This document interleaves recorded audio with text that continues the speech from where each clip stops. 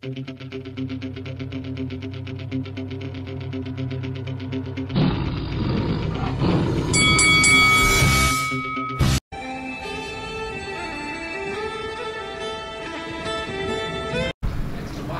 is Faisal Khan for Lights Out in association with Shamrock Boxing. Delighted to be joined by the Beast from the East. Beast from the East! Mr. Anthony Yarde. Anthony, how you doing? Lions in the camp! I'm good, man. How are you? I'm very well, thank you for asking. Lovely, nice, sunny day here in London. Oh, it's beautiful. Got the same tracksuit that I was wearing yesterday. Oh yeah, come on, you know the set. Adidas. I haven't had a chance to speak to you since obviously August of Russia. Yes. First of all, congratulations on what was a fantastic performance. Thank you. Against Sergei Kovalev, a great fight. Yeah. Talk to me about the experience of you being out there in Russia with a former world champion against Sergei Kovalev and an experience fighting for a world title. What was that like for you? Nothing short of amazing. Life changing. Some boxers won't admit it, but it's every boxer's dream to fight on a stage like that. Hopefully win it, but again, it don't always go your way. You know, there's only two people in the ring. One will win, one will lose, or you will draw. I said it before the fight, I wasn't going to go out there and look for no points decision. I don't think it was going to go my way if that happened. Being in Russia, and he's Russian, you know, it was his promotion. He had the fight already set up to fight Canelo after, which was his biggest payday yet. Massive money fight. And I knew I only had one way of going out there and winning. And I just saw it as big risk, big reward. If I pulled that off, man, that would have been in the history books for forever. Someone to only have 12 amateur fights. Again, I want to talk about this as well.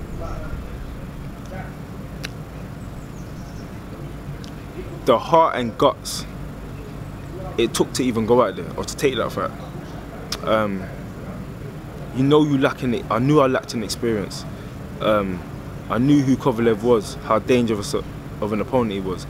To go out to Russia and to fight him in his own backyard. It wasn't me going to America or me going to, you know, Saudi Arabia or another country which is mutual. You know, I'm not from there, he's not from there. I went to his backyard, I went to Russia. I don't go to Moscow in Russia. I went to Chelyabinsk. And again, when we got there, people in Russia were saying this is the toughest place in Russia. When we got there, there was people that wasn't from there that were scared, saying I don't like being here. Like I'm here working, but this is a serious place in Russia. You know, the crime rate is very high. So we had bodyguards with guns. All these things here, people can't fathom like what it was. People can't fathom how serious it was. But again, one thing that did surprise me was the Russians were lovely. The boxing fans in Russia are genuine boxing fans. You think you got better treatment than you did?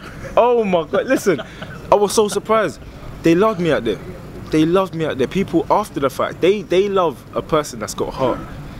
They love a person that puts on a fight. People were trying to. There was two guys fighting with security guards to take a picture of me, because they're saying you're gonna be a champion. You have heart. You have heart. You're tough. A lot of people didn't expect for me to go out there and put on a performance like that because they hadn't seen it. You know, it's all good fun and games talking, but sometimes you need to see it. And a lot of people were surprised. Some people thought I could have done it. I thought I could have done it. It was a big ask, it was a big task, but it's boxing. It happens. I believe it was the 8th round where you were seconds away from stopping Sergei Kovalev. Yeah. You know, I look back on that fight and obviously took part in social media during fight week and after the fight. Do you believe that you got the credit that you deserve for the performance and the effort you gave in that fight? Yes and no. It's boxing at the end of the day, and I don't look for recognition, you know. I don't feel like, I don't know, I feel like that's a wrong way to go. If you're looking for recognition, it's a high percentage you will find yourself very disappointed. It's almost certain you'll find yourself very disappointed. There's always going to be critics, always. Someone like Floyd Mayweather, someone like Roy Jones Jr., someone like Mike Tyson in his prime, someone like Muhammad Ali in his prime. When all these guys were active, they never got their recognition. There was always, oh, who's he going to fight next? Oh, this person will beat him. Oh, he didn't fight nobody. Oh, he's not fighting nobody. Oh, that's not the right opponent for him. Everyone's got their opinions. But then when they retire, Some of them still don't get recognition that they should. Floyd's retired now, he still don't get the recognition what he should deserve, realistically. But now Mike Tyson's an older man. Now Muhammad Ali, rest in peace. The great Muhammad Ali has left us. That's when everyone gives them the recognition. And if you spend your life whilst you're on planet Earth looking for recognition, you might find yourself unstuck and end up in, you know, depression, find yourself upset because you're not in control of what people think, what people say, or how people treat you. You move forward now. You've taken that experience, but what's that experience going to do for you going forward into the rest of your career? We won't know. We have to wait and see. I know what it's done to me internally, but that's all fun and games, and it's okay saying it. But I got to go out there and produce, just like I have been, just like I've done up until this point. I still feel like there's more, and it's like I grip my teeth when I say more because sometimes I get excited. Boxing is a very hard sport, but it's a sport I love. I love, you know, entertaining the fans. I love, you know, the atmosphere. I love challenging myself, and the challenge is going to Russia. The challenge is going and fighting in an arena full of loads of people. The challenge is fighting on camera with a camera in your face. The challenge is dissecting any nerves, dissecting any disbelief, that just being a challenge in your goals. That's what the thing that I thrive on, and that's something that 99% of people on planet Earth don't do. They don't do what they really want to do. They do what's comfortable and what's safe. And the fact I'm one of them people that's going for what I want, and that's defying the odds. Having 12 amateur fights and having the experience I've got in boxing, it was almost against logic that I got to the stage I got to so quickly, within 4 years.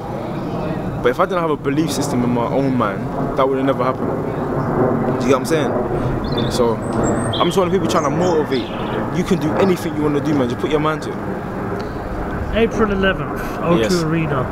Anthony Yarde versus the undefeated Lyndon, 16-0. A proper, true British 50-50 fight. When it got announced the other day, I was even jumping up and down because it's a fight I'm really looking forward to seeing. Lyndon's been chasing the fight for quite a while now. What was your initial feeling when it was made and announced the other day? Well, you know what? It was made under my radar. Of course, you know, nothing can get made without my say-so. So when it got put to me, there was a bit of negotiation that had to happen. When everything got agreed, I was like, hey, I started doing this. You know, Dr. Doolittle, where the beaver goes, this is good news. The beaver likes good news. That was my reaction.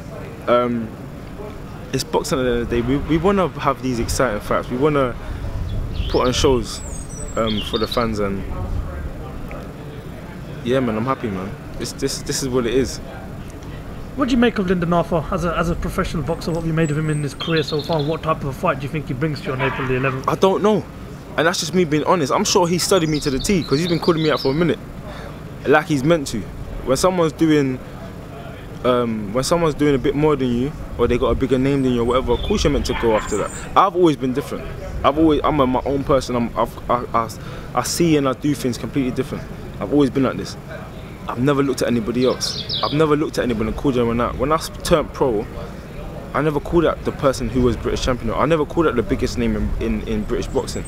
I never called out the biggest. Even at this stage now, you haven't heard me call out nobody, because if I do my job, here comes all the attraction. Everything just comes towards you. Things happen. Things fall into place. So Lyndon called me out. I saw little clips.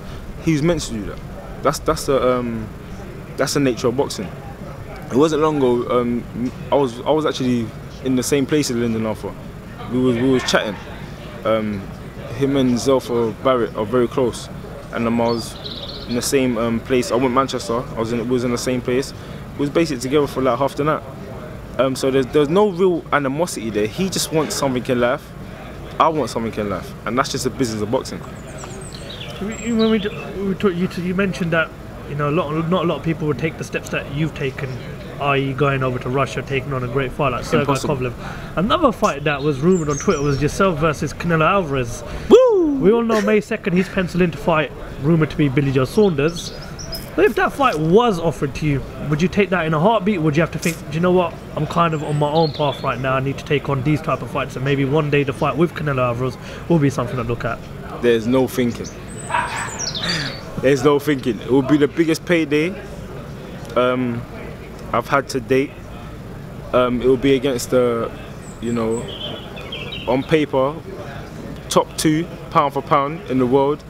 Why would I not take that fight? Why would I not take that fight? Like, this is what I'm saying. A lot of people criticise me saying, "Oh, Anthony's not fighting already." Those people saying things so absurd. Those people saying profound. To me, it's profanity. Anthony's scared to fight this person. Anthony's scared. Are you mad? Are you mad? Like, are you listening to what you're saying? You can't be that scared if you're going all the way to Russia. I went to Russia to fight. You get what I'm saying? But it has to make sense. I'm not gonna fight someone for no reason. If that's the case, we might as well get cracking in that corner. Do you get what I'm saying? But this is a business of boxing. And growing up, yeah, if someone said my name about something, I'll be like, you approach them, what's going on? Like, you might have a little scrap, you might touch them first and then you fall on the floor. You know what I'm saying? It might go that way, it might not, but we're in the business of boxing. I'm not just gonna fight someone because everyone sent me to fight them. What? That don't make no sense. Do you get what I'm saying? It has to make sense. Business-wise, it has to make sense for your career. So many things, but don't ever, are you mad? Anthony's scared of this person. Someone that's got 2 fists just like me, and my fists are better. You're mad. You're mad.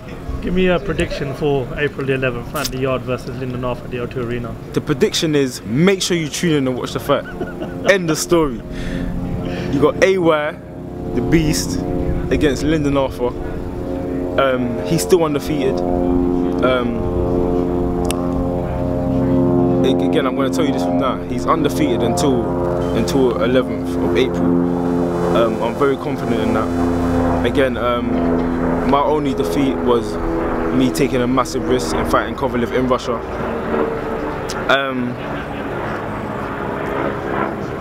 You're going to see an exciting fight, an exciting build-up. You know, we're both heavy hitters. That's for damn sure. That's factual. We're both heavy hitters. Both got fantastic knockout ratios.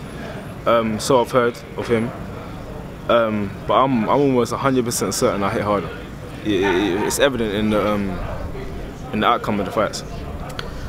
Anthony Yarde, always a pleasure. Yes. Thank you very much for your time. We're looking forward to this one. Looking forward to the press conference. And hopefully we'll catch up with you during fight week. Come on, lands in the camp. Thank you for talking to Lights Out. Come on.